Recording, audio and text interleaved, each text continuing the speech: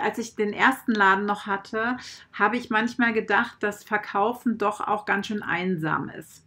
Also man steht da, wartet, dass einer kommt, der kommt, nimmt mit.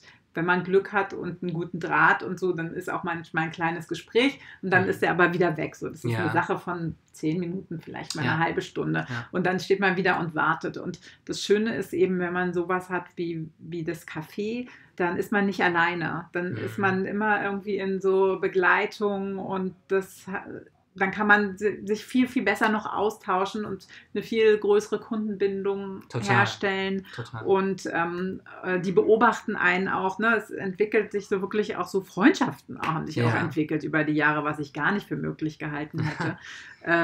Und das ist etwas, was ich immer irgendwie, wenn man kann, würde ich immer versuchen, in jedem Laden irgendwie eine Ecke zu finden, wo man eben auch einfach mal so sitzen kann oder eine Freundin sich hinsetzen kann und ein bisschen mit einem so sich austauschen kann. Dann nimmt man den Laden nochmal anders wahr, wenn Menschen ganz entspannt da drin sitzen.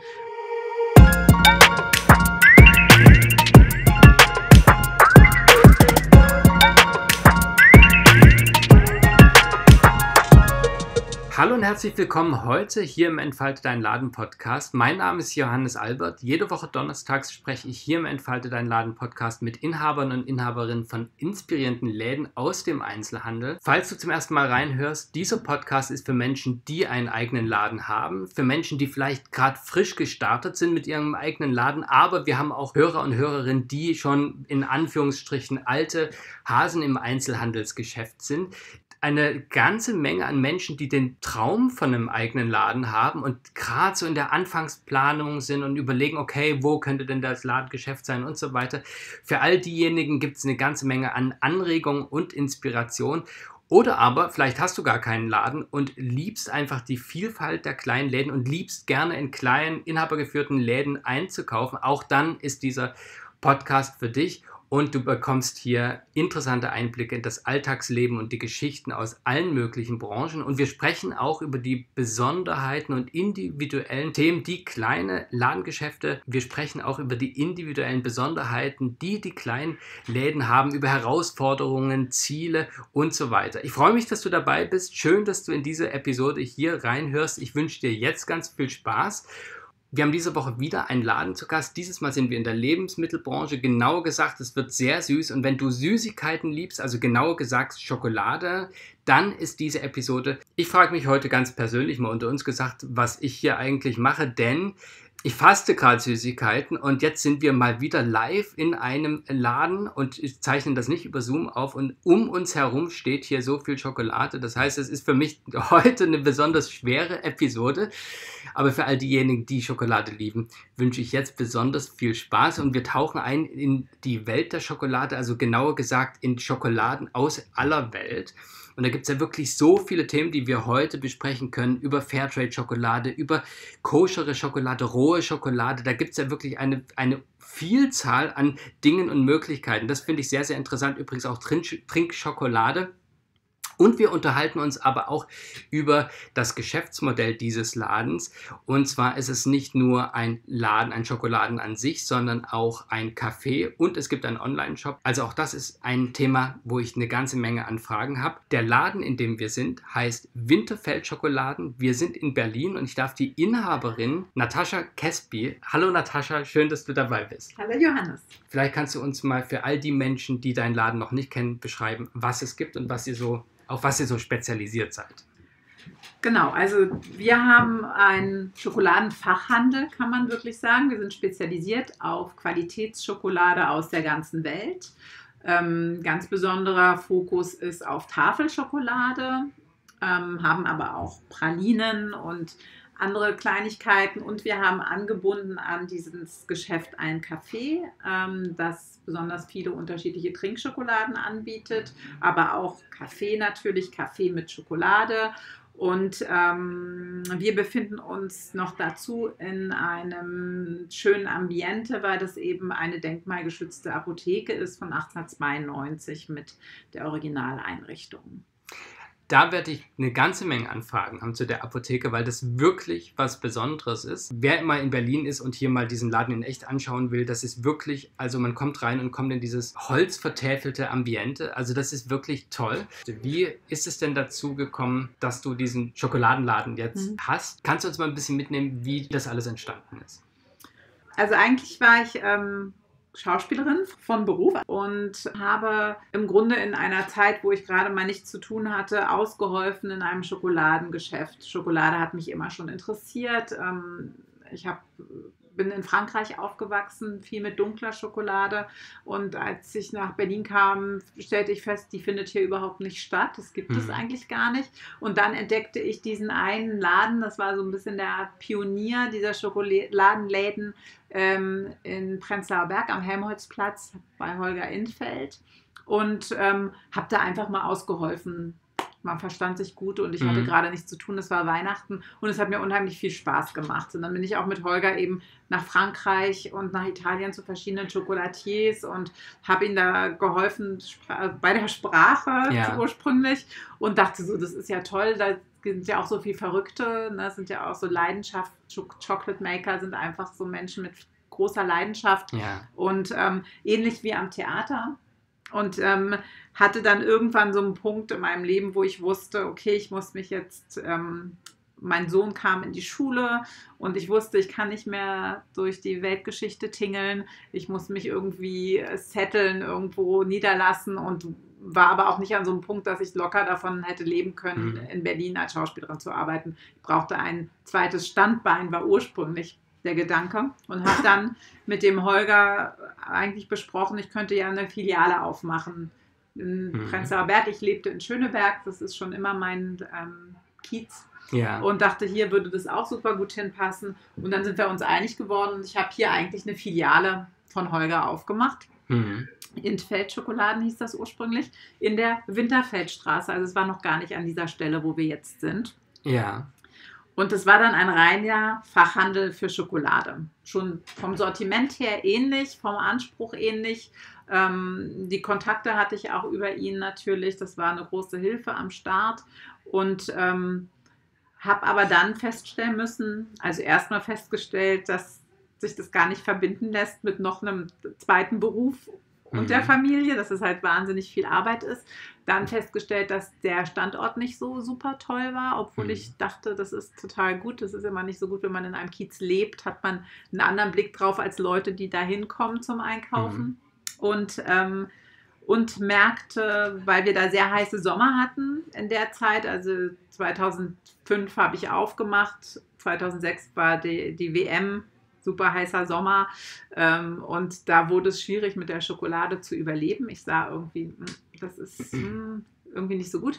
Und dann habe ich schon gedacht, wir müssten eventuell mit einem Café zu einem Café erweitern. Und hatte immer so ein bisschen geguckt, ob ich links, rechts vielleicht doch noch was dazu nehmen kann an Räumlichkeiten. Zeigte sich aber, dass es sich nicht so entwickelt. Und dann habe ich einfach immer die Augen offen gehalten. Und irgendwann ging halt um die Ecke, wirklich 25 Meter weiter, dieser ältere Herr, dieser Apotheker, der hier 45 Jahre lang diese Apotheke geführt hatte und auch schon hier gelernt hatte, in Rente und fand halt keinen Apotheker-Nachfolger und musste dann halt raus, richtig. Und dann bin ich sofort, dadurch, dass ich ja hier lebe und diese Einrichtung auch kannte, diesen Laden eben auch kannte, wusste, wie es hier aussieht, mich sofort ins Zeug gelegt und irgendwie sofort gewusst, wenn ich hier reingehe, dann läuft's. Ist direkt vor deinem inneren Auge auch so die Einrichtung dann so klar gewesen, dass du sagst, okay, ich übernehme die ganzen Apothekerschränke und all das? Also, dass ich die Apothekerschränke übernehme, war für mich klar, weil ich wusste, das macht es dann aus. Das war total klar und ich hatte dann ja Glück im Unglück oder man weiß es nicht so genau, es ist beides gewesen. Die war denkmalgeschützt, die Einrichtung, also die musste drin bleiben. Das war insofern gut, weil der Inhaber dann nicht gesagt hat, ich reiß alles raus und mache hier schön Vollgastronomie rein. Aber es war eben dann auch schwierig, weil man muss sich eben mit dem Denkmalamt einigen.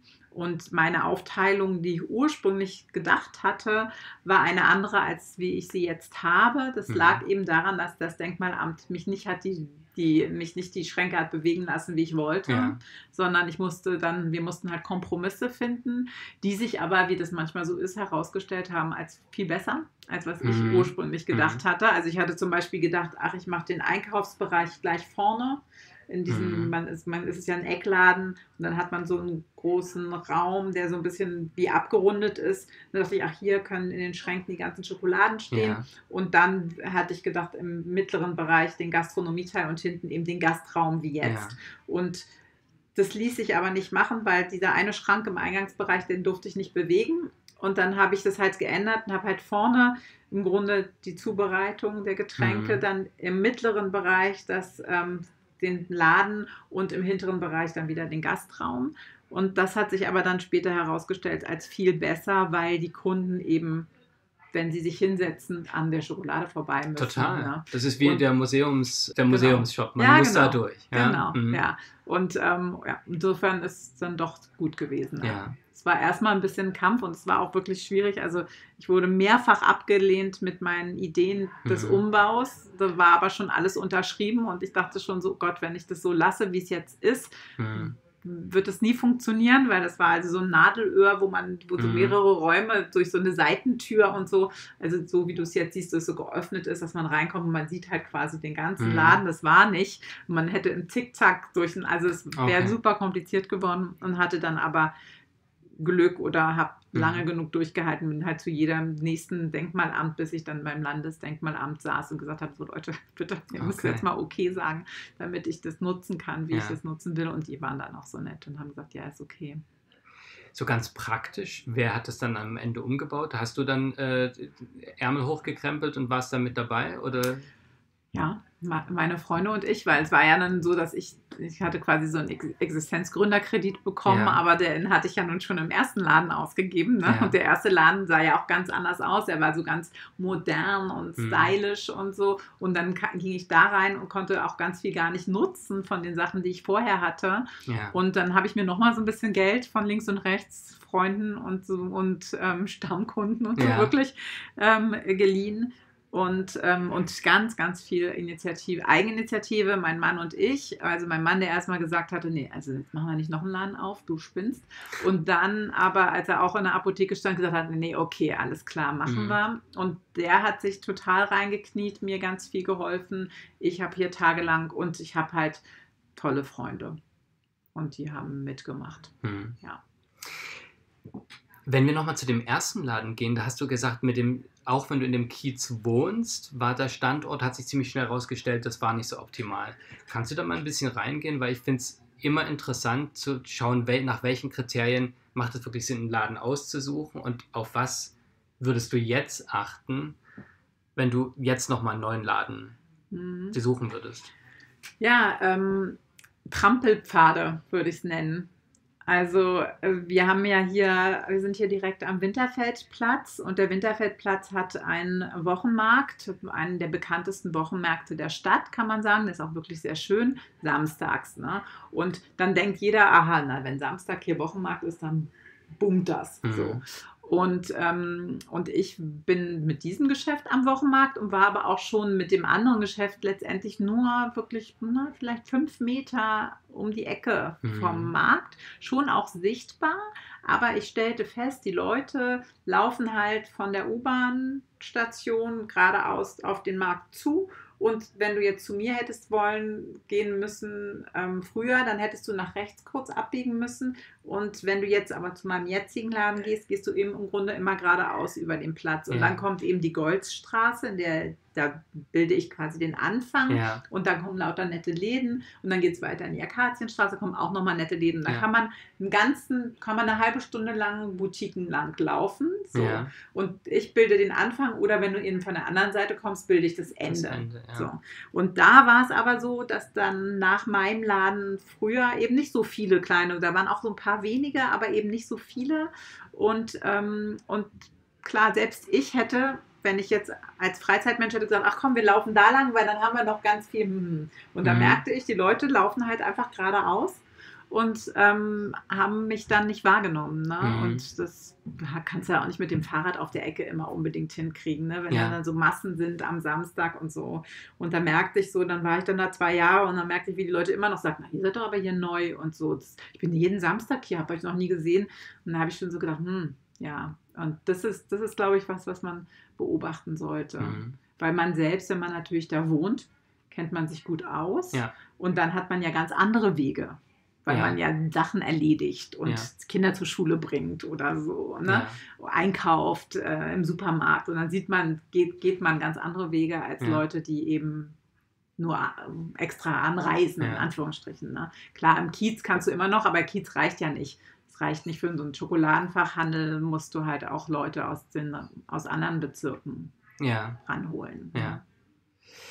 Ja, Thema Schokoladenfachhandel. Kannst du uns da mal ein bisschen mitnehmen, weil du hast dich ja wirklich unglaublich spezialisiert und wenn man jetzt in diesem Laden steht, es gibt eine so große Vielfalt, Trinkschokolade, Pralinen, Tafelschokoladen, also wirklich alle dann diese Stückschokoladen, die so Bruchschokolade, genau. Also wirklich super vielfältig und da ist irgendwie für jeden was dabei. Wie ist denn so wie hast du mit dem Sortiment angefangen und wie ist das so Stück für Stück gewachsen? Also angefangen haben wir mit diesem Gedanken, dass sich Kakao eben wie Wein verhält oder wie Kaffee. Mhm. Dass es eben nicht nur darum geht, wie viel Kakao ist in einer Schokolade, sondern eben auch darum geht, wo kommt dieser Kakao her? Mhm. Ne? Was ist der Eigengeschmack dieses Kakaos? Und das war eben noch Neuland. Ne? Die Leute haben eben Blends gekauft, wie man das so nennt. Mhm. Also das ist dann eine Mischung, die war dann irgendwie bekömmlich. Ne? Und was wir wollten, war halt sagen, nein, also das ist klar, Kakao aus Madagaskar hat immer recht viel Säure. Wir wollen aber nicht, dass der mit afrikanischem Kakao gemischt wird, damit der halt möglichst nicht sauer schmeckt, sondern wir wollen halt auch mal eine Schokolade, die halt genau das hat, weil wir finden das spannend, andere mögen das eben nicht und die wollen dann lieber nur das und so. Und diese vielfältigen Aromen, die Kakao eben auch entwickelt, das war eigentlich der Fokus am Anfang, dass wir eben Chocolatiers gesucht haben, die so ganz puristisch arbeiten, die eben sagen, nein, wir wollen möglichst den Ursprungsgeschmack des Kakaos bewahren, wir wollen das Beste aus dieser Bohne machen, die wir bekommen, ohne was zu verändern, ohne zu mischen und so weiter. Und wir arbeiten direkt von der Bohne, das ist auch der Unterschied, dass halt was man Chocolate Maker nennt, die bekommen die Bohne und machen daraus Schokolade. Und dann gibt es im Grunde den Chocolatier. Und der Chocolatier, der kauft eine fertige Schokoladenmasse schon ein und verfeinert die. Und das ist natürlich so, dass die dann einfach an der Basis haben, die alle das Gleiche. Ne? Also nicht alle, natürlich, es gibt unterschiedliche Hersteller, aber die haben halt so eine Grundmasse, die sie nicht selbst beeinflusst haben. Danach kannst du natürlich noch, du mischst dann noch was rein und so. Du kannst es auch persönlich machen und man muss auch nicht Chocolate Maker sein, um was Gutes zu machen, ne? Aber um was ganz Individuelles zu kreieren, was wirklich vom Anfang an bis zum fertigen Produkt komplett einen eigenen Geschmack hat, musst du halt von der Bohne arbeiten. Inwiefern nehmt ihr eure Kunden und Kundinnen mit, um denen wirklich diese pure Art der Schokolade und diese Vielfalt so beizubringen, wirklich? Weil wenn ich jetzt als Kunde in so einem Laden stehe, dann gibt es jetzt gerade bei dir so viel Angebot, wo ich dann denke, eigentlich müsste ich mir jetzt eine Empfehlung holen, was irgendwie für mich interessant sein könnte. Ja, also es läuft über Empfehlungen. Das stimmt. Das ist, wenn man sich nicht auskennt schon, wenn man nicht schon Grundwissen mitbringt, was ja immer mehr gibt, ne, dann braucht man eine Empfehlung und wir müssen auch helfen, weil der Laden ist ja dann auch relativ klein und es wird auch immer mehr und ich merke selbst, dass ich versuche, so eine leichte Übersicht hinzubekommen. Hier ist die Milchschokolade, da ist die dunkle, hier ist die weiße, hier sind unsere Lieblingssorten, da sind die Berliner, so, ne, aber wenn man eben wirklich quasi neu kommt, dann müssen wir halt ein Gespräch führen. Das ist wie so eine Anamnese sozusagen. Ja, ne? ja. Also ich frage dann eben, was magst du sonst so für Schokolade? Gibt es Schokolade, die dir gar nicht schmeckt? Oder was stört dich denn dann an der Schokolade, wenn sie dir nicht schmeckt? Dann weiß ich auch so ein bisschen, dann besser das nicht, aber vielleicht eher das hier. Ne? isst du viel dunkle Schokolade oder fängst du erst damit an? Dann geht man auch eben auf Hersteller, wo es so ein softer Einstieg ist, sage ich mal, und nicht in die Extreme. Und dann merkt man ja auch, worauf fährt das Gegenüber ab, sind ja auf die Verpackungen. Ja. Oder es gibt ja auch ein paar Produkte, die das ganz interessant machen, wo du halt so 10 Tafeln mit 75% Kakao kaufst, die sich nur durch das Anbaugebiet der Bohne unterscheiden, zum Beispiel. Ne? Und dann kann man so sein eigenes Tasting machen und selber so kennenlernen. Ja. Oder ich sage halt, pass auf, ich gebe dir jetzt 3 Tafeln mit, die total unterschiedlich schmecken. Die haben alle 70% Kakao, aber die schmecken komplett anders. Und entweder, weil es auch andere Hersteller sind oder weil die Bohnen sich einfach so unterscheiden. Und das gebe ich einem interessierten Kunden einfach so mit. Sag, nimm mal die 3 und guck mal selber, erfahr mal selbst. Ja. Früher konnte man hier auch viel kosten. Und vielleicht jetzt, wenn die Pandemie dann wirklich vorbei ist, kann man das wieder mehr machen. Dann hast du auch dieses Erlebnis gehabt irgendwie, dass du anhand dessen auch eben nochmal sagen konntest, Mann, nee, das ist nicht so gut oder das ist super. Ja, und dann führe ich den Kunden Stück für Stück dahin. Oder eben, wenn ich das Glück habe, dass das jemand ist, der wiederkommt, dann kann man darüber reden und sagen, was war denn jetzt gut? Okay, wenn es das ist, dann gehen wir in die Richtung, dann ist das auch so richtig. Und oft sage ich den Kunden und immer die Verpackung bitte aufbewahren, weil die kommen immer gerne zu uns zurück. Ich habe eine gekauft, die stand irgendwie hier und die war so braun. Weißt du, so. Und dann sage ich, ja, okay, danke. Ne, genau. Und bei uns wird es auch immer umgeräumt, deswegen, ne? Und dann ist ja auch bin ja nicht immer ich hier, sondern eben auch Leute, die halt nicht irgendwie schon vor 5 Jahren wussten, dass da immer die eine Tafel stand. So. Deswegen sage ich, Verpackung aufbewahren ist gut, mit der Verpackung wiederkommen oder Foto jetzt natürlich. Ja. Und dann können wir da weitermachen. Ja. Wo wir gerade über Weiterempfehlungen von Schokoladen und Wissen über Schokolade sprechen, weil bei dir ist ja offensichtlich, wie ich jetzt raushöre, ganz viele Erfahrungen in Sachen Schokolade drin.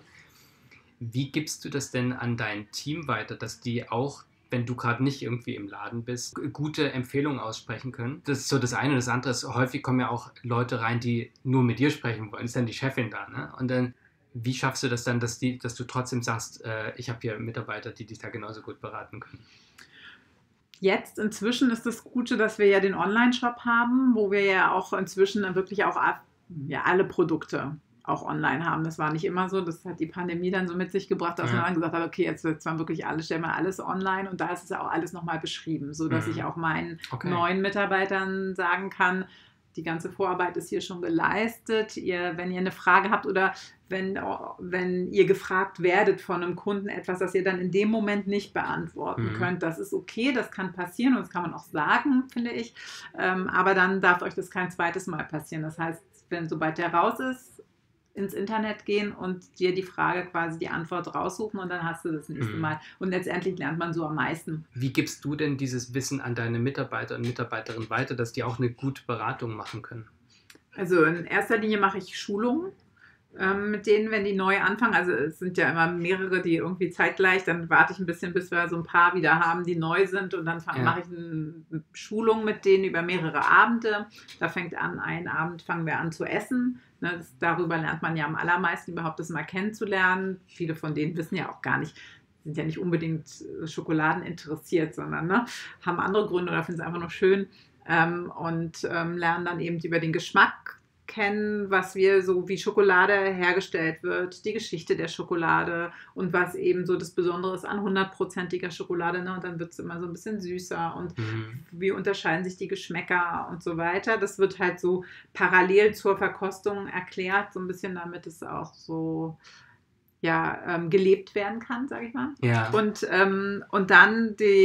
danach mache ich nochmal Abende, wo wir im Geschäft sind und wo ich mit denen quasi die verschiedenen Marken ablaufe. Also wir haben ja ungefähr 1000 Produkte, über 60 Marken und dann muss ich denen schon nochmal erklären, was macht diese Marke aus, diese Marke, oder wenn ein Kunde nach dem und dem fragt, dann führt ihr den zu dieser Marke hin oder sowas, weil das ist dann das, was der braucht, oder dann ist das auf jeden Fall nicht das Richtige für den und so, und oder erklär auch, warum steht das hier oder warum habe ich überhaupt diese Marke im Sortiment, warum finde ich die so gut und so, was ist der Grund? Es gibt ja immer Gründe, warum ich etwas aufnehme ins Sortiment und Und dann gibt es eben nochmal einen Abend, wo ich so Rollenspiele mit den Mitarbeitern mache, eben so das klassische Kundengespräch. Der Kunde, der reinkommt und sagt, ich suche ein Geschenk, aber ich weiß nicht, was die Person mag. Oder der Kunde, der reinkommt und sagt, ich mag gar keine dunkle Schokolade. Da ist es mir eben immer total wichtig, dass man nochmal erklärt, es gibt nicht die dunkle Schokolade. Es gibt so viele Möglichkeiten an dunkler Schokolade, dass es eigentlich nicht sein kann, dass man die nicht mag, sondern dass man das nochmal auch wenn man das total akzeptiert und wir snobben da niemanden und wir haben ja auch ganz tolle Milchschokolade und weiße Schokolade und Pralinen und alles, was so ein bisschen süßer ist, aber es geht wirklich auch immer noch darum, Wissen zu vermitteln, zu sagen, es ist einfach interessant, die verschiedenen Aromen kennenzulernen und es gibt so viele verschiedene Arten an dunkler Schokolade, dass es eigentlich für jeden etwas gibt. Das ist mir immer auch immer total wichtig, dass wir das vermitteln. Die andere Sache, die sehr prominent bei dir im Laden ist, dass ihr Eigenmarken habt und auch da eine ganze Menge und wirklich für alle möglichen Geschmäcker schön aufbereitet. Kannst du mal ein bisschen über die Entwicklung eurer Eigenmarken erzählen und auch nicht nur wie die Resonanz ist, sondern auch was ihr euch so bei der ganzen Verpackung gedacht habt, weil das ist, genau. Also ja, die Eigenmarke war gar nicht geplant. Okay. Überhaupt nicht. Das war überhaupt nicht der Plan, sondern das entstand durch die Apotheke, weil wir dann in vielen Reiseführern waren. Kamen immer mehr auch Touristen in den Laden und sagten, ja, was kann ich denn mitnehmen, was von hier ist? Also, klar, schön, ihr habt so Marken aus der ganzen Welt, aber ich will was aus diesem Laden mitnehmen. Und das hatten wir dann erstmal nicht. Und dann habe ich gedacht, ach, da könnte man doch auch, das kann man ja machen. Also das ist ja nicht, ich weiß ja, wie es geht sozusagen. Nicht, dass ich selber Schokoladier bin oder so, aber ich kannte eben einen, der auch für Holger Infeld gearbeitet hatte schon lange. Der machte eben die Bruchschokolade, das hatte ich schon immer. Und mit dem habe ich dann gesagt, wollen wir nicht zusammen was machen. Also ich habe dann angefangen, die Schokoladen zu kreieren, die ich vermisse.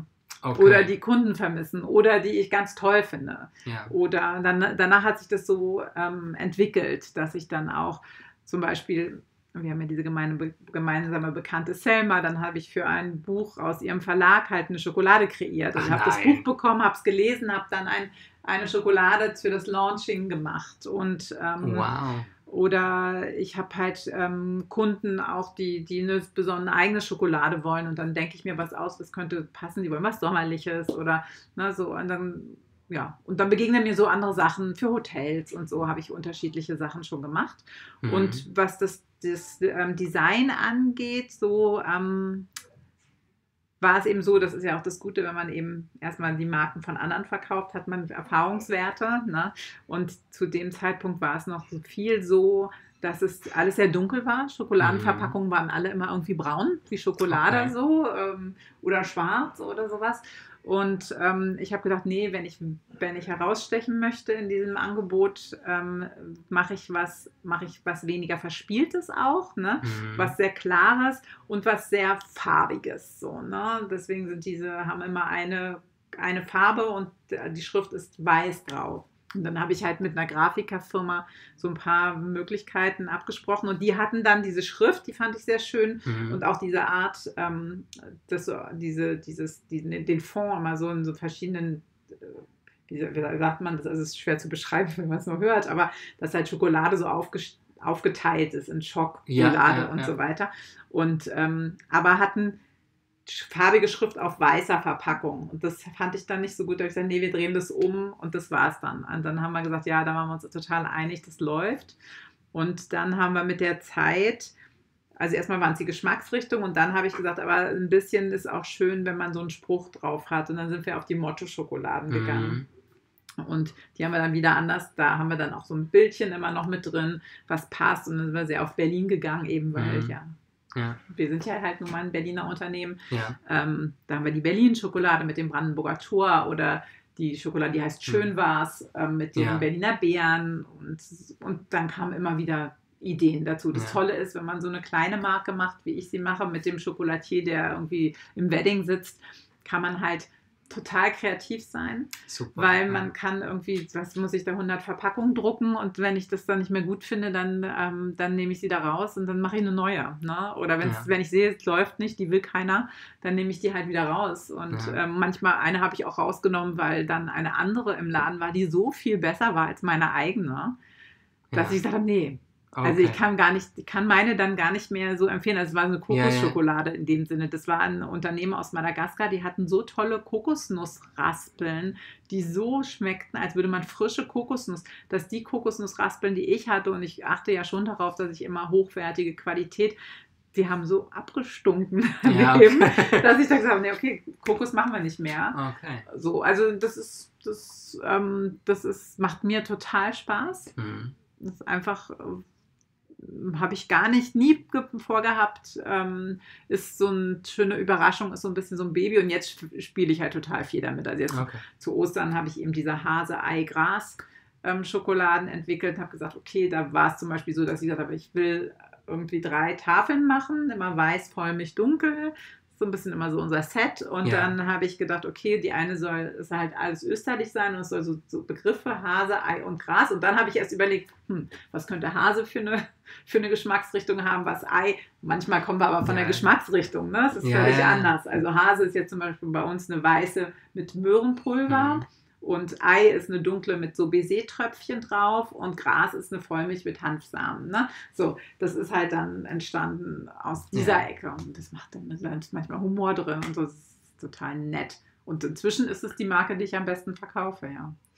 Okay, so viele Fragen. Ja, also,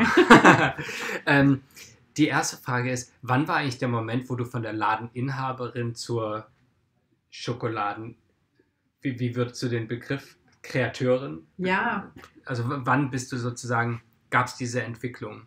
Oder ging es so Hand in Hand? Ging Hand in Hand. Ja. Es ging ja schon mit der Bruchschokolade so los. Ne? Und ohne Christoph, meinem Chocolatier, könnte ich das ja auch nicht machen. Ne? Okay. Also das muss man auch ganz klar sagen. Das ist ja auch eine Kunst, Schokolade zu machen. Und weil der auch so kreativ ist und sich immer bemüht, jede Idee irgendwie auch umsetzen zu können, die ich habe, und selber auch Ideen dann mitbringt, geht das halt. Ne? Und das ist so, der war von Anfang an dabei und dann habe ich irgendwann mal gefragt, sag mal, könnten wir das so machen? Ja, also das ist da irgendwann in der Zeit, so 2009, so irgendwann dann gekommen, dass ich dann, auch weil ich dann eben Kundenanfragen hatte, die auch eine eigene Sache machen wollten und dann habe ich eben gelernt, wie man formt, was für Material braucht man für Formen und so. Ne? Also da gab es ganz viele. Zwischendurch habe ich auch so ein Schokoladen-Startup mal beraten. Wie könnte die Verpackung und so. Und dann lernt man eben ganz viel und so ist es entstanden. Nebenher. Wenn ich jetzt hier so neben dir sitze, spürt man dieses Feuer für das Produkt Schokolade und die Vielfalt. Um dann nochmal zu deinem Team und den MitarbeiterInnen zu gehen. Wie schaffst du das, dieses Feuer, so gut es geht, auf deine MitarbeiterInnen zu übertragen? Schaffe ich nicht immer. Ich meine, ich habe ja ganz großes Glück, weil dieses Produkt Schokolade, das spricht ja eigentlich 99,99% der Menschen an. Ja. Die macht das glücklich. Das ist natürlich leicht. Ja. Und das Tolle natürlich ist zu sagen, alles, was ihr vorher kanntet, wird nochmal neu gemischt und was ihr hier kennenlernt, ist das aber in noch viel, viel, viel besser. Und das ist egal, da muss man keine Vorkenntnisse haben, das schmeckt man, das merke ich immer wieder. Okay. Man muss kein Foodie sein, man muss nicht irgendwie, wissen die das dann zu schätzen, habe ich auch manchmal Kunden gesagt, das hat nichts damit zu tun, weiß man das dann zu schätzen. Man hat es im Mund und man schmeckt einen Unterschied. Jeder schmeckt diesen Unterschied. Und dadurch, dass ich eben meine MitarbeiterInnen kosten lasse und sage, so, das lernt ihr jetzt kennen und jetzt, natürlich, manchmal muss man auch ein bisschen mit Konzentration kosten und so, ne? Oder so nachspüren oder man sollte entspannt sein, wenn man was kostet und so weiter, damit man es auch beschreiben kann, ne? Das muss man ja nicht, wenn man zu Hause vom Fernseher seine Tafel, muss man die ja keinem beschreiben. In dem Fall muss man eben auch mal beschreiben, wie es schmeckt oder sowas in Worte fassen können, also muss man sich auch ein bisschen konzentrieren, aber eigentlich ist Schokolade schon an und für sich so ein tolles Produkt, so ein tolles Thema. Ja. Meistens strahlt jemand immer übers ganze Gesicht. Ne, vorhin hattest du im Vorgespräch mal gesagt, wie wäre es, wenn du auf einer Party erzählst, was du machst. Das ist ja, du brauchst ja nur sagen, ich habe einen Schokoladenladen, das ist ja schon das Ding. Weißt du, ach was, nein, ist ja toll. Ist ja ein Traumberuf, bliblablu. Ne? Also es ist einfach. Natascha, dein Laden ist in einem Reiseführer oder sogar in mehreren. Und ich glaube, alle Ladeninhaber und Inhaberinnen, die jetzt zugehört haben, haben sich sofort aufgeschrieben, wie bekomme ich meinen Laden in einen Reiseführer. Kannst du mal ein bisschen mitnehmen, wie du da reingelangt bist? Und was würdest du sagen, war das Kriterium, warum dein Laden in einem Reiseführer ist und andere nicht? Ja, kann ich gar keine Tipps zu geben, weil das ist zu mir gekommen. Ich habe da nichts unternommen für. Und natürlich ist in dem Fall die Apotheke ausschlaggebend. Ne? Ja. Es ist einfach ein einzigartiger Ort, ne? mit einer Geschichte. Und dieser Ort wurde eben verfremdet durch den Inhalt, der aber dann auch wieder sowas Beliebtes ist. Und dann kommt das eben zusammen. Und wir hatten ganz großes Glück, dass wir irgendwie schon 7 Wochen nach Eröffnung war der RBB bei uns. Super. Und hat uns in so eine Rubrik genommen, die irgendwie immer gleich nebenan eigentlich so kleine, alte, inhabergeführte Läden vorstellt. Und da aber das schon so eingeleitet hat, die sind erst 7 Wochen am Platz, aber wir brechen mit unserer Tradition und wollen unbedingt diesen Laden vorstellen. Ja. Und dann ging es los. Und das hat was mit der Location in erster Linie zu tun und mit dem Thema Schokolade, dass man halt so gut bedienen kann. Ne? Hast du eine Idee, wie die nach 7 Monaten auf euch gestoßen sind? Nach 7 Wochen, Entschuldigung. Ja. Ich glaube, das war durch eine Redakteurin, die hier im Kiez wohnte und die dann durch Zufall hier reingekommen war. Ja. Klar, also ich meine, man kann natürlich, wenn man da Interesse dran hat, sich an lokale Unternehmen, lokale Fernsehsender, Medien und so wenden. Das ist immer interessant und die sind ja auch immer froh, wenn sie für ihr kleinen bunten Teil irgendwas vorschlagen können. Ja. Und dann kommen die auch und dann kommen vielleicht auch die Reiseführer. Ich meine, wir sind ja auch in einer riesigen Stadt, wo halt wahnsinnig viele Touristen kommen und es auch unheimlich viele Reiseführer gibt. Ne? Ja, ist richtig, aber es gibt auch noch viel, viel mehr Läden, aber nicht alle haben halt eben dieses Besondere. Und ich glaube, das macht schon den Unterschied. Die Mischung aus alter Apotheke, tolles Produkt, macht schon einen Reiz aus. Die, glaube ich, die bestimmt, dass andere Läden da nicht reinkommen, aber dein Laden halt in dem Fall. Also das ist interessant. Und dass man eben verweilen kann. Ne? Also wenn ich das irgendwie empfehlen kann, Menschen, ist eben, wenn man einen schönen Ort hat, dass man denen die Möglichkeit gibt, dort auch irgendwie zu sitzen. Ja. Ne? Also irgendwie einen Grund findet. Ne? Das ist natürlich bei Kleidung oder anderen Sachen, die jetzt nichts, wo man Essen und Trinken unbedingt so naheliegend sind. Aber wenn man sowas hat, den Leuten, das möchte man teilen. Und ich fand auch bei meinem ersten Laden, habe ich dann manchmal auch gedacht, Hallo Alicia, wir nehmen hier gerade einen Podcast auf, deswegen, aber alles gut. Den Preis? 24,90? Nee, 26,50. Okay. Auch süß, ne? Ja, also das vorhin nochmal zum Personal ist auch so, dass dieser Laden eben auch einen bestimmten Schlag Mensch anzieht dann, ne? Und dann passt das auch ganz oft, muss ich auch nochmal sagen, weil ich das so ein bisschen so negativ gesagt habe, dass es mir nicht immer gelingt, die Leidenschaft rüberzubringen, aber es sind schon immer sehr nette Menschen, die hier arbeiten, finde ich. Genau, als ich den ersten Laden noch hatte, habe ich manchmal gedacht, dass Verkaufen doch auch ganz schön einsam ist. Also man steht da, wartet, dass einer kommt, der kommt, nimmt mit. Wenn man Glück hat und einen guten Draht und so, dann ist auch manchmal ein kleines Gespräch und dann ist er aber wieder weg. So, das ist eine Sache von 10 Minuten, vielleicht mal eine halbe Stunde. Ja. Und dann steht man wieder und wartet. Und das Schöne ist eben, wenn man sowas hat wie das Café, dann ist man nicht alleine. Dann ist man immer irgendwie in so Begleitung und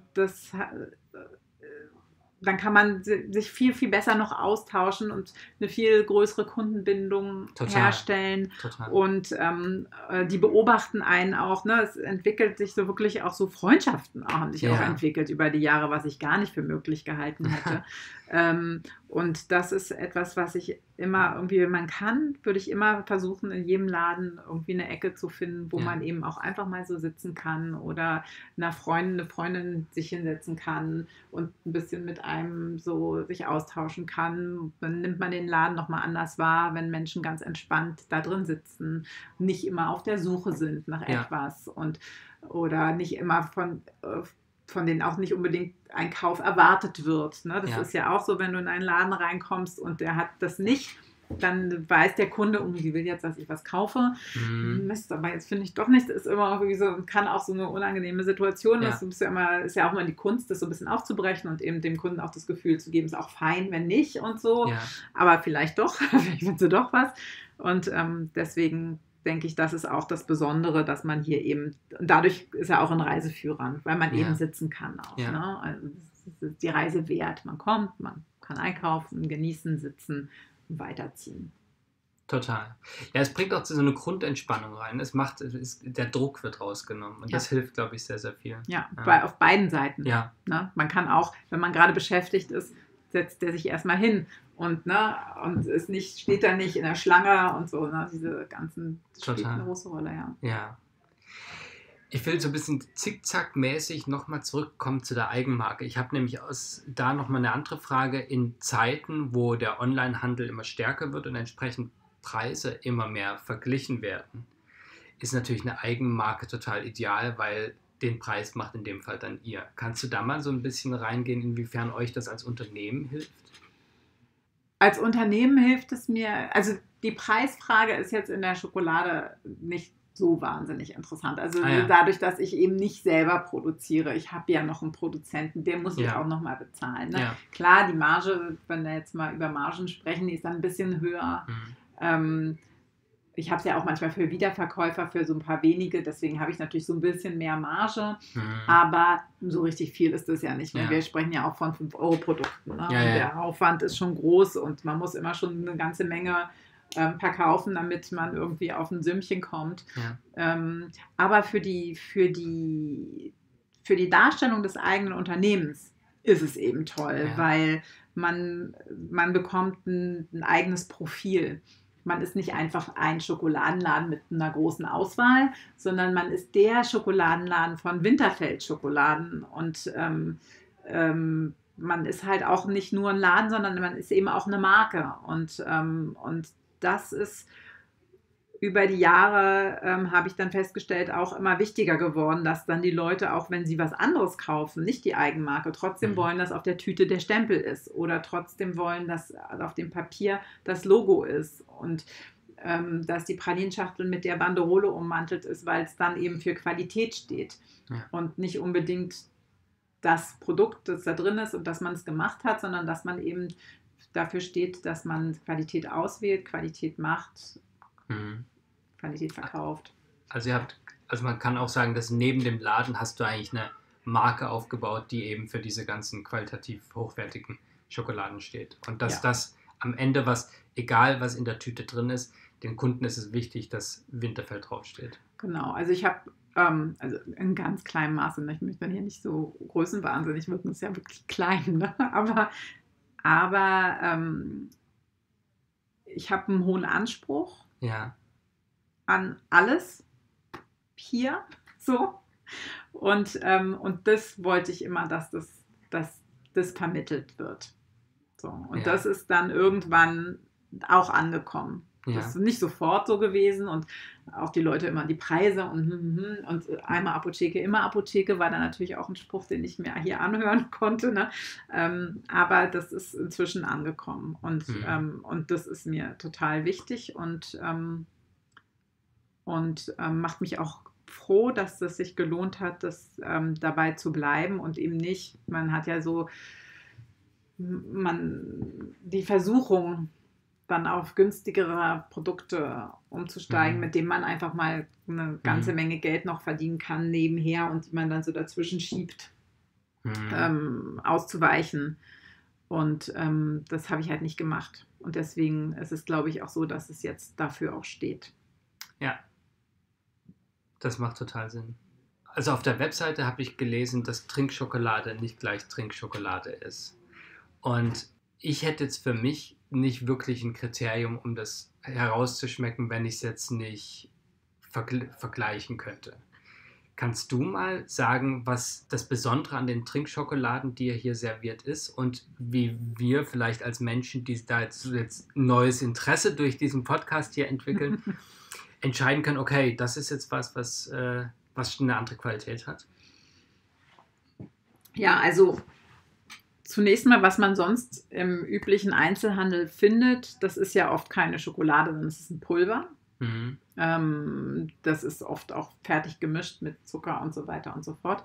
Das haben wir hier gar nicht. Also wir haben wir haben zwar auch Pulver, die bieten wir auch an, sind aber auch besondere Pulver, die eben auch nur schwach entölt sind, sodass sie halt trotzdem eine Cremigkeit entwickeln in der Milch, und die sind aber auch nicht so mit dem Zucker zusammen gemahlen, sondern in der Dose findest du Zucker und Pulver zum Beispiel, und dann und das mischt sich dann in der Tasse und ist nicht schon ein fertiges Produkt. So. Trinkschokolade, so wie wir sie bezeichnen, ist im Grunde an der Basis eine Schokolade, die etwas mehr Kakaobutter enthält als die Essschokolade, damit sie sich schneller auflöst in der warmen Milch. Und die hat halt eine ganz andere Konsistenz als das Pulver, das du kaufst. Egal, ob du es mit Milch anrührst oder mit Wasser. Also die feste Schokolade lässt sich mit Wasser nur schwer anrühren. Die sollte man immer mit Milch, aber mit jeder alternativen Milch auch anrühren. Und das hat immer eine cremigere Konsistenz. Ja. Und das hat ein viel schöneres Geschmacksgefühl, viel schöneres Erlebnis im Mund. Und wenn man es trinkt, dass man eben auch nicht das Gefühl hat, man trinkt halt Wasser mit Geschmack, sondern man hat so eine Konsistenz im Mund. Das andere ist dann auch die Art der Zubereitung. Also wir sind ja hier in unserem Café, haben wir ja 20 verschiedene Trinkschokoladen im Angebot. Und da ist auch viel die Zubereitung. Das heißt, wir haben sie nach spanischer Art, wie man es eben kennt, wo sie die Churros reintauchen, also wie so ein Pudding angerührt. Ja. Oder dann haben wir eben nach holländischer Art, dann ist es eben mit Schlagsahne, nach amerikanischer Art mit Marshmallows. Also diese ganzen Unterschiede gibt es ja auch noch. Ne? Wir haben es ohne Milch, mit Milch, ohne Zucker, mit Zucker, mit Karamell, mit Gewürzen. Ne? Du kannst mit Chili, mit Kardamom, mit Muskat, mit Ingwer kannst du dir aussuchen, was du gerne drin hättest. So diese ganzen Sachen. Es geht ja viel, und das ist ja das, wofür die letzten 20 Jahre in dieser Stadt vor allem, aber auch in vielen anderen Städten, wo kleine Läden sind, die eben sich für so besondere Feinkost interessieren, die Vielfalt des Geschmacks gefördert wird. Ne? Dass es einfach möglich ist, so ganz viel unterschiedliche Sachen zu schmecken. Super. Wir sind so genormt worden über Jahre, als es eben im Grunde nur mit Industrieware, gerade so die Erwachsenen meiner Generation, so aus den 70er Jahren, wo diese ganze industrielle Nahrung plötzlich einfach auch so toll war. Ne? Wurde ja gar nicht in Frage gestellt, wurde nicht kritisiert, haben wir so einen genormten Geschmack bekommen, und das aufzubrechen und sich von dieser Prägung zu lösen und dann kennenzulernen, das gibt es noch. Und nein, das schmeckt ja nochmal total anders. Und wenn ich eine andere Milch nehme, kommt dann nochmal was raus. Ja. Und wenn ich es mit Fettärmer anrühre, ist es besser, weil die sich besser mit dem Fett von der Kakaobutter, als wenn ich mit Vollmilch, obwohl man ja eigentlich und das ist das Spiel hier. Ja. Ich habe eigentlich immer im Podcast so ein paar Schaufensterfragen, und Schokolade und Schaufenster ist ja ein Thema, was nicht das allererfolgreichste ist. Und ihr habt tatsächlich eher nicht so viel Schokolade im Schaufenster. Kannst du mal ein bisschen da reingehen, was dir im Schaufenster wichtig ist und wie du damit umgehst mit Schokolade und Schaufenster? Gutes Thema. Habe ich auch viel gekämpft. Erstmal ist das Problem mit Schokolade, dass sie ja leicht schmilzt. So. Und selbst im Winter, wenn du das Pech hast oder Glück hast, je nachdem, aus welcher Warte du das betrachtest, und die Sonne scheint da halt eine halbe Stunde lang drauf, dann ist es eigentlich schon durch. Also kannst du eigentlich nur Verpackungen schon mal in dein Schaufenster nehmen. Dann ist ja natürlich das Thema, dass es halt kleinteilig ist, total. Und dadurch in einem großen Schaufenster kaum auffällt. Ja, das ist ja bei uns so, dass wir im Grunde wir haben eigentlich nur so ein kleines Regal, das gleichzeitig die Rücklehne ist von unserer Bank vorne, die halt das so ausgeschachtelt wurde, dass man eben da drin eine Ausstellungsfläche hat. Und die tun wir dann Verpackungen ohne Inhalt oder basteln Dummies, ne, was bei jetzt Ostereiern ganz schön anstrengend ist. Ne? Ja. Und dann geht es viel auf die Themen wie jetzt Ostern und dann sind halt Eier und Hasen und so. Also das ist so der Klassiker. Das ist auch eigentlich bei uns jetzt auch nur immer, wieder mal was Neues. Ne? Also man ändert es ja auch nur einfach, um der täglich vorbeigeht, wieder wach zu machen. Ich habe allerdings festgestellt, dass ich auch viel, das hängt sicherlich auch von der Gegend ab, wo man lebt und so weiter. Also hier ist man ja in einer Großstadt und es gibt so viele Themen in dieser Stadt und man kann ganz viel über Schrift, große Schrift, geplottete Texte ins Schaufenster. Also ich hatte mal zum Mutter- und Vatertag so ein wunderschönes Gedicht über Eltern, einfach so komplett auf das Schaufenster geplottet, sowas. Und es geht ja immer nur darum, Aufmerksamkeit. Ja. Ne? Und ich bin jemand, das ist wieder meine persönliche Art, ich mag Texte, ich mag Message, ich mag das und dann kann man damit ganz viel machen halt und dann, wenn man da flexibel ist und guten Kontakt hat zu jemandem, der irgendwie da schnell reagiert, ne, weil man muss ja auch manchmal mit den Themen mitgehen, oder mit Glaskreide, ne, und so kann man eben dann das machen und da kriegt man halt viel Reaktion, auch manchmal nicht so schöne. Ja. Die findet auch statt, wenn man sich jetzt zum Beispiel politisch äußert. Ne? Ja. Aber Reaktionen. Ja. So, und das ist halt bei Schokolade, weil es eben so klein ist. Oder man geht halt und man sammelt Verpackungen über Jahre und dann kann man halt Dinge basteln, bauen, so damit. Ne? Also ich bin irgendwann, nach ein paar Jahren, habe ich dann gesagt, okay, ich brauche jetzt jemanden, der das macht, weil es mich dann zu sehr angestrengt hat. Und da habe ich ganz unterschiedliche Menschen gehabt, die es gemacht haben, die auf ganz andere Sachen gegangen sind auch. Und ich muss sagen, es ist eigentlich dann auch wieder ein bisschen egal, alles funktioniert. Es muss halt ästhetisch sein, weil wir halt mit Nahrung zu tun haben. Da kann man sich halt nicht leisten, das so zu brechen. Das geht irgendwie bei Lebensmitteln nicht so richtig. Aber ansonsten geht jede Message. Und ich kann mich erinnern, dass das fand ich total toll, weil ich in Kreuzberg ist natürlich auch viel politischer noch aus seiner Geschichte heraus, aber da gab es gerade dieses Thema mit dieser Kapitänin, Frau Maske, weißt du, die dieses Schiff in Italien, und da hatte ein Schaufenster, einer geschrieben ins Fenster, Respekt, Frau Maske. So ganz groß in weißer Farbe, einfach sowas. Und sowas liebe ich immer. Ja. Und weil es so, es ist aber auch Berlin, ne? Also Berlin-spezifisch. Und in der Pandemie lief ganz viel über dieses Schaufenster. Ja. Ich hatte das Gefühl, jeden Tag kommt ein neuer Zettel, weil ich dann ja immer sagte, erstmal müssen die Leute wissen, wir dürfen ja weiter aufhaben, weil wir ja Lebensmittel verkauft haben. So, dann habe ich irgendwie gesagt, was sage ich jetzt den Leuten, was wir noch haben, was wir aber nicht mehr haben und so. Und dann war das ein einziges Ding, da habe ich nur noch Sprechblasen mit jetzt wieder neu und so. Und das ist dafür ist es dann, wenn du es dann als dein Sprachrohr betrachtest, dann fängst du an, dein Schaufenster zu lieben. Wenn man immer nur will, dass es ein perfektes, ästhetisches Ding ist und man es noch selber macht, dann geht man daran zugrunde. Ja.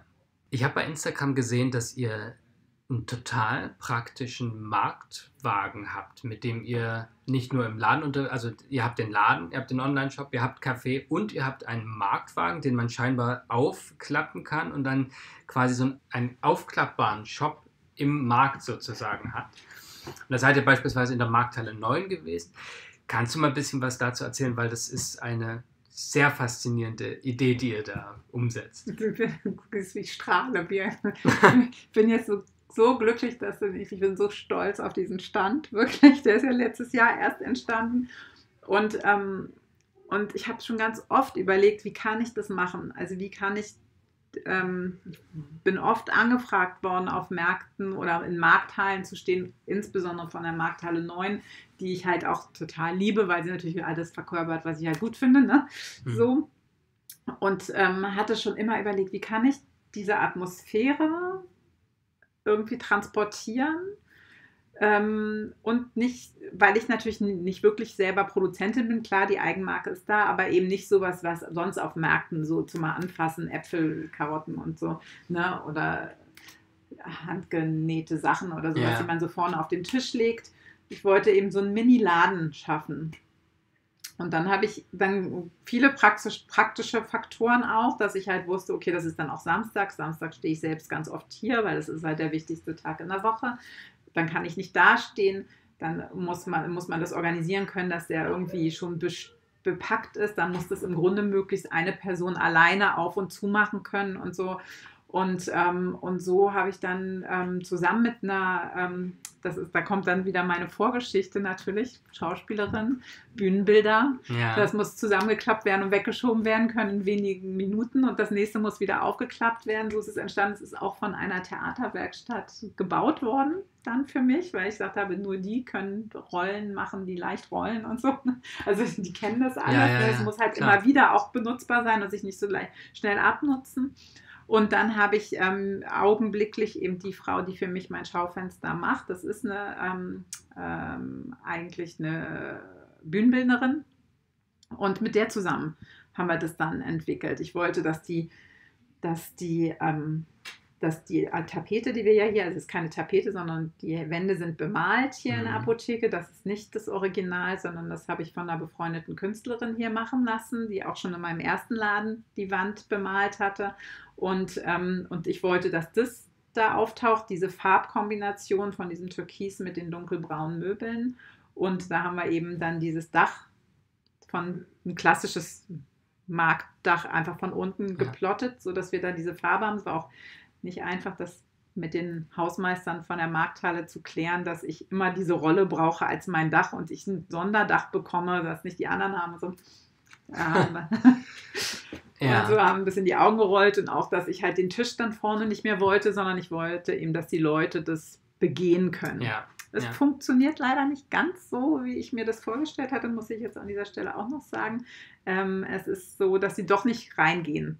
Also irgendwie haben sie so eine innere Barriere von Markt, wie alle anderen Stände auch, aber das ist auch das Einzige. Ansonsten kommt der gut an, da ist auch richtig so ein Leuchter oben noch angebracht, so ein aus den 70er Jahren und so weiter, um eben nochmal was Wohnliches zu erschaffen. Und dann kannst du du hast 2 Container im Grunde, das sind 2 Regale, die klappst du zusammen, dann machst du da ein großes Schloss vor und dann rollst du die in den Lastenaufzug und dann stehen die da im Keller von einer Woche zur nächsten und dann kann es halt eines meiner vielen jungen Mädchen und jungen Frauen, die hier zum Teil arbeiten, alleine trotzdem aufbauen und abbauen. Und ich bin auch total begeistert davon. Für diejenigen, die wissen wollen und sich anschauen wollen, wie das genau aussieht, man kann das auf deiner Instagram-Seite sehen. Vielleicht kannst du ganz kurz mal sagen, wie die heißt, damit wir gleich ohnehin wissen, wie wir dich finden, deinen Laden, aber dass wir auch da mal wissen, wo man diesen Stand finden kann.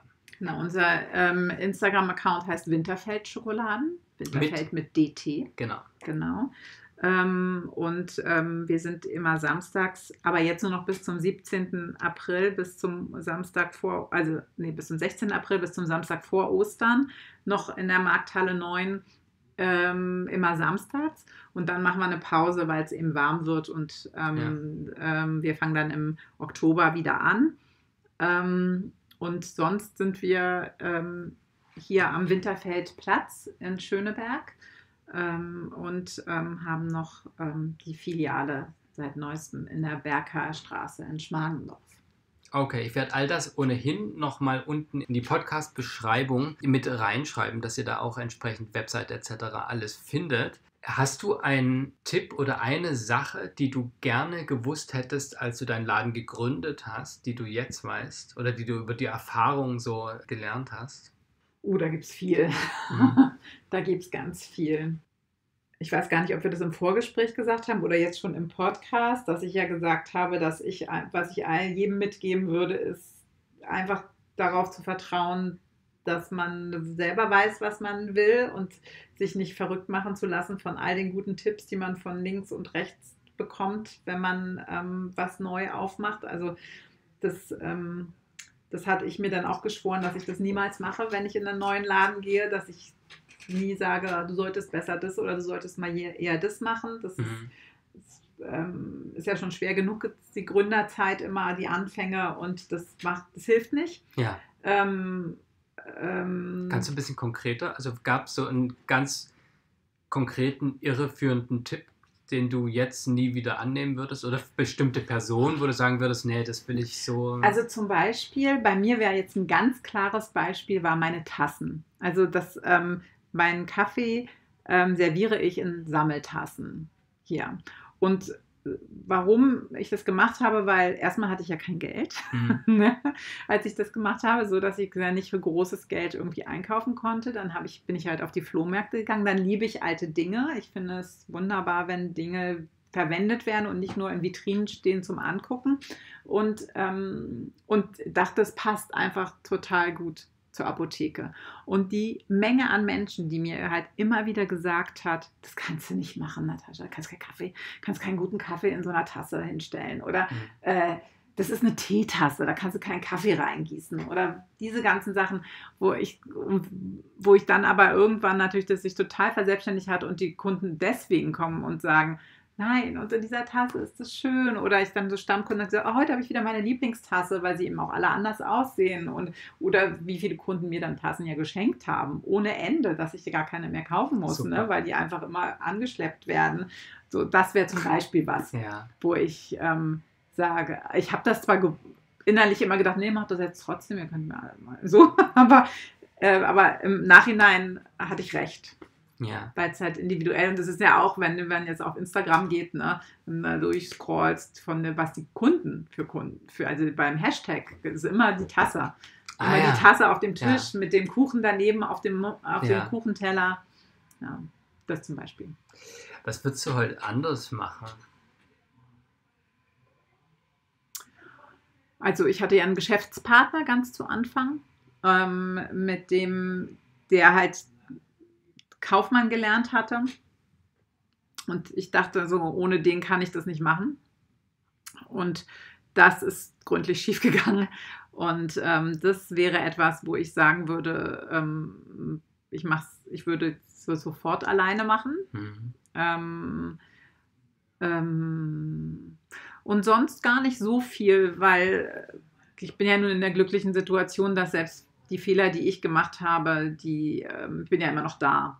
Die haben mich jetzt nicht umgebracht und insofern habe ich gelernt.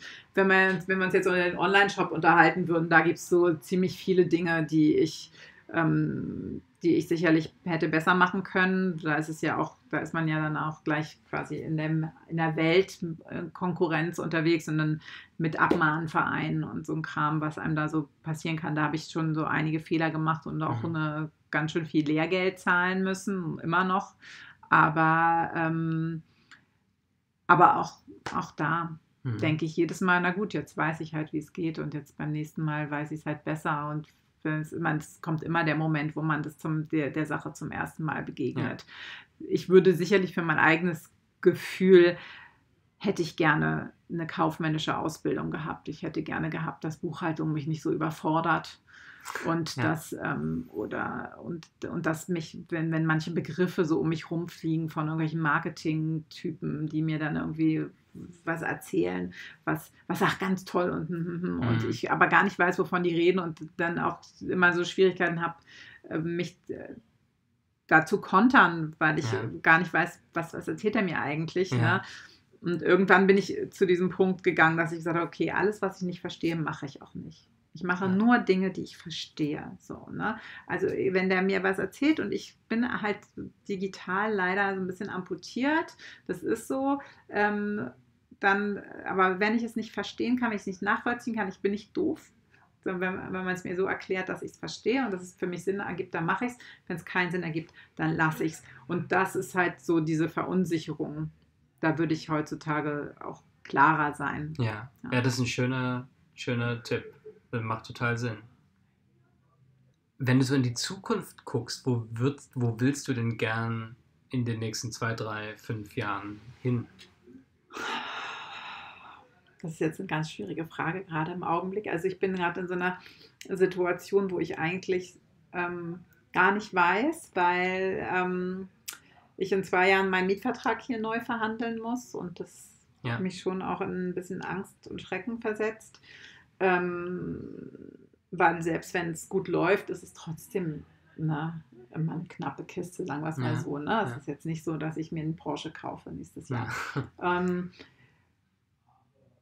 Und da habe ich ein bisschen Sorge und deswegen habe ich jetzt auch gesagt, irgendwie, also die Pandemie hat mir komischerweise eher Auftrieb gegeben, weil ich gesagt habe, okay, auch das habe ich jetzt geschafft, auch da habe ich nochmal reagiert und neu und den Online-Shop, der ist daran gewachsen an dieser Aufgabe und deswegen habe ich den eben ausgelagert, um zu sagen, okay, wenn ich jetzt wirklich merke, die nächste Mieterhöhung werde ich nicht packen, dass ich dann ausweichen kann und eben das im Kleinen noch online weiterführen kann. In der Pandemie habe ich ja auch gelernt, was ich vorher nicht wusste, war zum Beispiel, dass es doch geht, dass man in ein Paket das steckt, was hier im Laden stattfindet. Ne? Das habe ich immer gedacht, geht nicht. Deswegen war so ein Stiefkind, der Online-Shop immer. Und in der Pandemie habe ich gemerkt, nee, es geht doch, indem du es so, wie du es verpackst, indem du was Nettes reinlegst, schreibst, noch was dazu packst, die Kunden ansprichst, dass du weißt, ach, für sie packe ich das, ne, also dann kannst du das auch. Und dann ist der Gedanke auch gewachsen, dass ich gesagt habe, okay, vielleicht mache ich auch nur das noch irgendwann, wenn das wirklich in dieser Stadt weiter so geht, dass die Mieten einfach dir irgendwie den Hals brechen.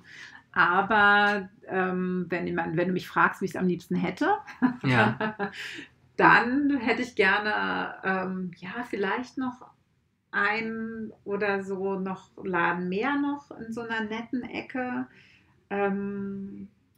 und würde gerne noch an der Eigenmarke noch ein bisschen basteln. Ich habe noch so eine alte Apotheke, die ich mal entdeckt habe, die immer noch leer steht, wo ich vielleicht auch noch mal, wo ich das auch total, also ich würde gerne noch so schöne Orte finden, die man noch so beleben kann. Also diese eine Filiale, die ich jetzt aufgemacht habe in der Berger Straße, das habe ich übernommen. Das ist ein Schokoladenladen, das war schon 40 Jahre ein Schokoladenladen, das war auch toll. Aber das ist jetzt eigentlich ein klassischer Laden in der Ladenstraße. Und das, dieses Individuelle hat es jetzt noch nicht. Ich bin noch nicht so weit, dass ich da muss ich noch viel machen. Aber und ich hoffe, dass ich dann da auch dahin komme. Aber sowas, wenn ich noch mal so ein Coup de Foudre habe, so in einem Ort stehe und sage, der ist so schön. So. Diese Apotheke war auch so, sie ist total toll, aber die Vermieter wollen halt da zu viel Geld. Ne? Aber wenn ich sowas noch mal finden könnte, wo ich so sage, ich stehe drin, weil es hat so Potenzial, weiß das einfach. So. Dann würde ich gerne da noch mal Schokolade machen mit Kaffee, ohne Kaffee. Oder nur Kaffee mit Schokolade oder eine Manufaktur, eine gläserne oder was weiß ich. Also so viel möglich. Das klingt sehr gut. Das klingt großartig. Wo können wir deinen Laden finden und wo können wir den nicht nur jetzt hier vor Ort, sondern auch online und in den sozialen Medien finden? Wir haben eine Webseite, einen Online-Shop unter Winterfeldt mit DT-Anschluss -schokoladen.de. Da könnt ihr einkaufen und da ist jedes einzelne Produkt beschrieben, die Marken, die wir führen, könnt ihr euch einlesen. Das ist, wir haben uns viel Mühe gegeben, da sehr ins Detail zu gehen, dass man genau weiß, was man bekommt. Und man kann auch da zum Beispiel jedes Osterei, da bin ich ganz stolz drauf, bin ich auch die Einzige, glaube ich, die so einen Shop hat. Du kannst jedes Osterei einzeln kaufen. Also jedes Wow. 60-Cent-Ei einzeln aussuchen, damit du halt nicht eine Tüte von einem, sondern du kannst halt eine Tüte mit 10 verschiedenen Eiern oder sowas haben. So. Wow. Und das wird immer ganz liebevoll von meinen Mitarbeiterinnen da drüben eingepackt. Das ist der Shop, und dann findet man uns unter Winterfeldt Schokoladen bei Facebook, Winterfeldt Schokoladen bei Instagram und vor Ort in der Golzstraße 23 oder in der Berger Straße 6 in Berlin oder samstags in der Markthalle 9. Super, das alles gibt es unten nochmal in der Podcast-Beschreibung. Natascha Kespy, haben wir irgendwas vergessen? Willst du noch irgendwas loswerden? Wünsche an die Zuhörer? Irgendwelche? Esst mehr Schokolade. Okay, ich glaube, das ist ein sehr erfüllbarer Wunsch. Natascha, 1000 Dank für deine Zeit und für diese wirklich erhellenden und interessanten Einblicke in deinen Laden. Ich danke dir, es war nett. Dankeschön. Danke dir. Das war die heutige Folge des Entfalte deinen Laden Podcast. Wenn dir der Podcast gefallen hat, dann kannst du gerne diesen Podcast hier auf Apple Podcasts, Spotify, Google Podcasts und überall, wo es Podcasts gibt, abonnieren. Natürlich übrigens auch auf YouTube. Wenn du noch nicht genug hast und noch mehr Inspiration und Anregungen für deinen Laden finden willst, dann kannst du mir auf Instagram @entfaltedeinladen folgen oder aber du gehst auf die Webseite www.entfaltedeinladen.de und auch da findest du eine ganze Menge an Infos, an Blog-Einträgen und Dingen, die deinen Laden voranbringen. Die nächste Folge des Podcasts kommt wie immer kommenden Donnerstag, auch dann wieder mit tollen Gästen. Ich wünsche dir jetzt einen wunderbaren Tag und wenn du gerade im Laden bist, einen wunderbaren Geschäftstag. Bis dahin, sei großartig. Eine Sache noch ganz kurz, bevor du jetzt hier aus dem Podcast gehst. Es gibt den Entfalte deinen Laden Newsletter und du kannst dich gern dafür anmelden. Etwa einmal pro Woche schicke ich eine Mail raus, immer mit dem Ziel, neue Impulse, Anregungen oder praxisnahe, umsetzbare Tipps für deinen Laden einzupacken. Das heißt, das ist nicht so ein Werbenewsletter, sondern es geht wirklich darum, dass du immer wieder Dinge bekommst, die dich und deinen Laden weiterbringen. Ab und zu gibt es auch besondere Podcast-Folgen nur für die Abonnentinnen und Abonnenten des Newsletters. Du bekommst gelegentlich auch Einladungen, exklusive Inhalte oder VIP-Angebote, die ich sonst nicht rausschicke, sondern eben nur in diesem Newsletter. Du kannst dir den Newsletter jetzt auf www.entfaltedeinladen.de/Newsletter abonnieren. Jede Woche abonnieren mehr und mehr Ladeninhaberinnen und Inhaber diesen Newsletter. Wenn du den auch haben willst, unter www.entfaltedeinladen.de/Newsletter kannst du dich eintragen. Und es geht auch super einfach, dich wieder auszutragen, wenn du den Newsletter nicht mehr erhalten willst. In dem Sinne, ich wünsche dir jetzt noch einen wunderbaren Tag. Alles Gute, Johannes.